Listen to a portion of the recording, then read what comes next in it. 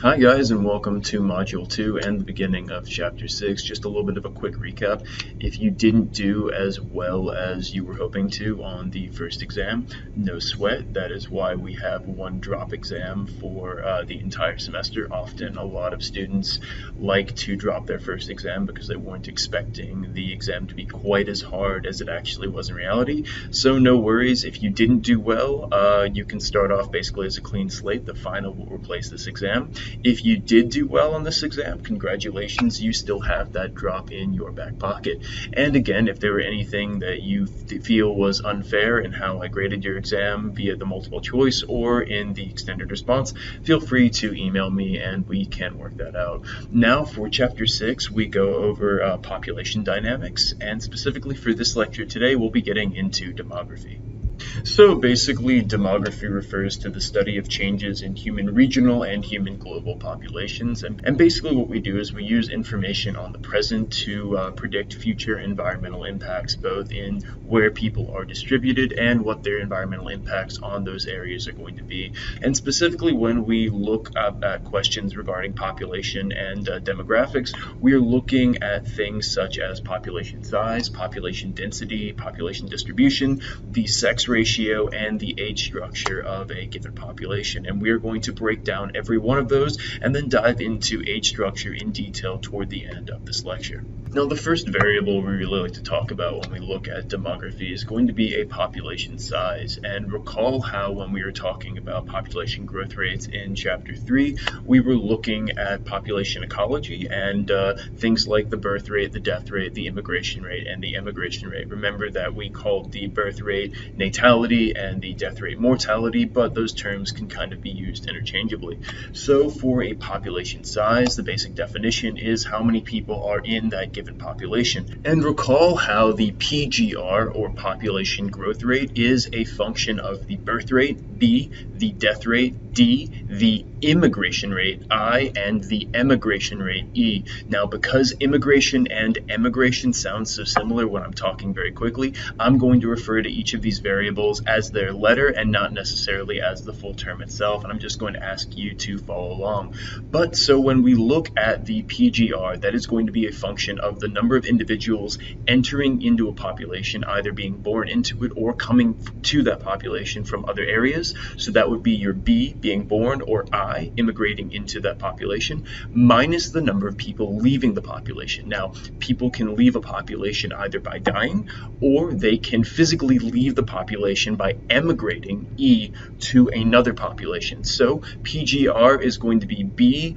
plus I minus D minus E. So your two terms that are losing population are going to be your D and your E. Two terms that are increasing your population are going to be your B and your I. If your B is less than your D, meaning your birth rate is less than your death rate, that means that more people are dying in a population than being born into it. Conversely, if you have more people leaving a population than coming into it, your E is greater than your I. If these are all happening together, you have a population that is shrinking. Basically, what is going on here is the net number of people leaving that population is greater than the number of people going into that population, and so that population is being gradually reduced in size. Now, on the other hand, you can have a birth rate B that is greater than the death rate D, and you can have the number of people entering into a population I greater than the number of people leaving the population E. If that is the case, then that means the total number of people that you have in a population is increasing, meaning that that population is growing. Now, the final alternative is that all of these terms are equal. Birth rate is equal to death rate, I is equal to E. In that case, your population is going to be stagnant. It's not going to be changing at all because the net number of people entering into the population are going to be the same as the number of people leaving the population, meaning the population is growing at a flat line or not at all. Now, next we're going to take a look at population density, and population density is basically how many people are in a given population per unit area. Remember, this was something again that we also talked about way back in Chapter 3. And again, this is going to be the total size of the population, how many people are in it, divided by the area that population occupies. And so you can have the same number of people in a population and have different population densities. A case in point point is that if you have 100,000 people in population A and have 100,000 people in population B, but those populations are over different areas of space, then you can have different population densities. Case in point, in population A, that's going to be 100,000 people over a 100 square mile county, and that's going to lead to a population density of 1,000 people per square mile. However, in the second population, population B, you have that same 100,000 people in a 10 square mile area. That's going to be 10,000 people per square mile, and that's going to be far more dense than our first example. So here you can see that even though the population can have the same size, it can have very different densities depending on the area that that population occupies. Now, in addition to population density, we also look at population distribution, and this is where people are distributed in the area that they occupy. Populations are usually not distributed equally. For example, people usually tend to congregate in urban areas, urban cities, and as a result, within a given geographic area, you'll have a really tight clustering of people with very high densities in city areas, and then very low population densities in rural areas. In addition to that, densities are highest in regions with temperate to tropical climates. People like tropical areas, and they also typically really like coastlines. And then conversely to that, population densities typically are very low in extreme climates. And this kind of makes sense when you think about it conceptually. People like areas that are tropical and have really nice climates. People hate areas that have very harsh or extreme climates. It's just less hospitable and less nice to live in those areas. So people like to congregate where it is nice to live in. Now, keep in mind of where people like to live globally, because that is going to be a question on your quiz and probably on your exam. Pay attention, there's a reason I have that in bold. Furthermore, we're going to talk briefly about something called the sex ratio, and this is really important primarily when the sex ratio gets knocked off balance. Now, the sex ratio is typically going to be the number of males in a population compared to the number of females in a population, and it should be noted that slightly more men are actually born into a population relative to women, and that is nature's way of compensating for the fact that men are more likely to get killed.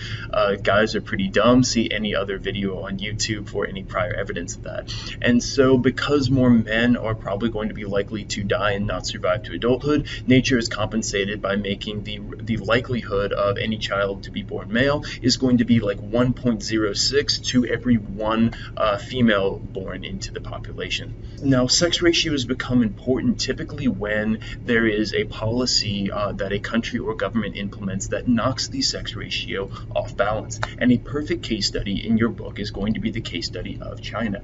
What happened was that around the 1960s and 1970s, China was under some pretty serious environmental impacts. This mostly stemmed from the agricultural sector, and they were worried that eventually China may soon face starvation problems because their population was growing so quickly that it was quickly scheduled to outpace the amount of food in that nation. As a result, the government enacted the one-child program to reduce population growth and kind of curve that population before they reach the realm of starvation. So they're trying to nip this in the bud before any catastrophic population starvation actually occurred. And so the one-child policy essentially encouraged people to marry later, and it encouraged people to have fewer children, namely one child per household. And it also increased access to contraceptives as well as access to abortion. Now, families who abided by the one-child program received government benefits. Basically, if you agreed to only have one child for your entire family, you would have a lot of government benefits and see job promotions and were looked on favorably by the government. Families who did not abide by the one-child program, who had more than one child, those families were subject to fines as well as employment discrimination, and in addition, social scorn. They weren't as seen as patriotic to China, and they were typically shunned by a lot of society. Now, in theory, this should have worked. If you only have one child per household, that would put a serious damper on your population growth rate.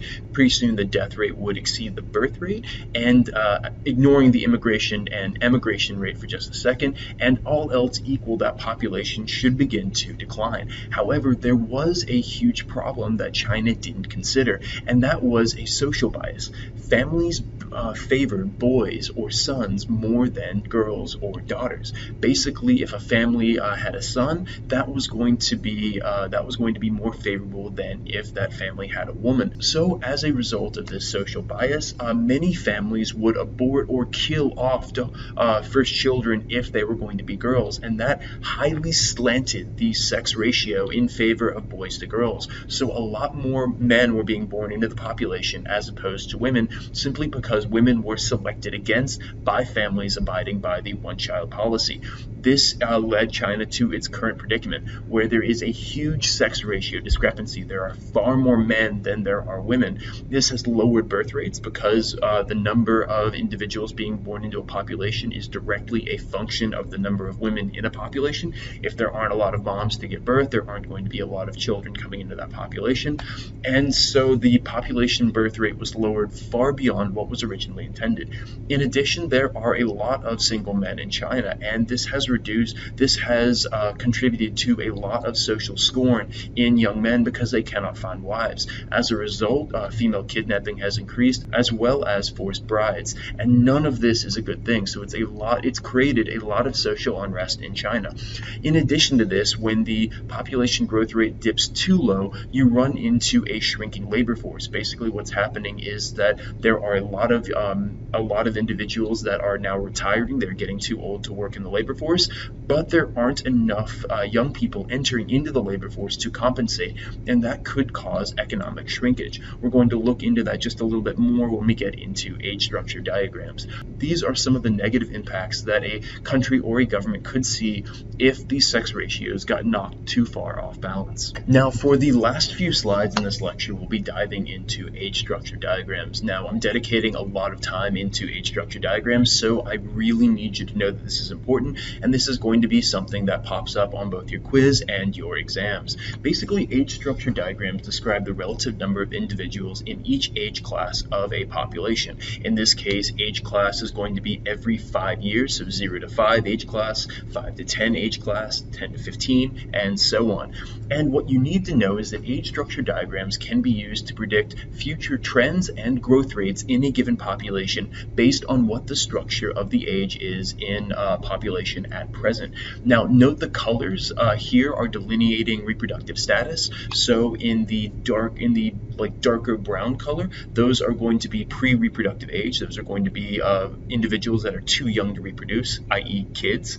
In the lighter orange color, that is going to be individuals of reproductive age, folks that can still produce kids. And then in the yellow, that's going to be post-reproductive age, people who are old and are past the age where they can actually have children.